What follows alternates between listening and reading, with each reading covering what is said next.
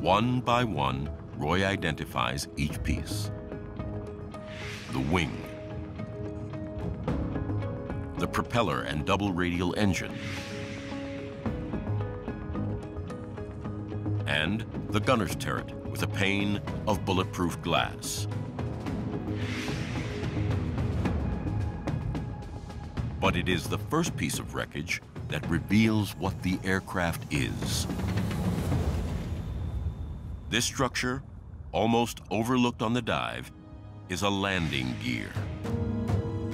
And the design is unique to the Avenger. It was a perfect match because the TBM sat real high and, you know, had a torpedo bay underneath it, this, that, and the other. You know, you take the landing gear, the bulletproof glass, the serrated teeth on the gears of the turret, it's all there. I'm actually 100% at this point that it's a TBM.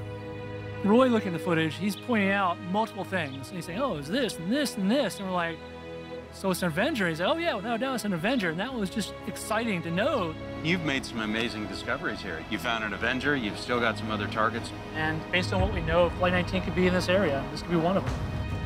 It's an enticing discovery.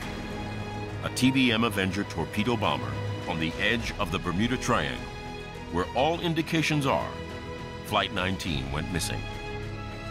After 75 years, has Mike Barnette finally found the legendary Lost Squadron?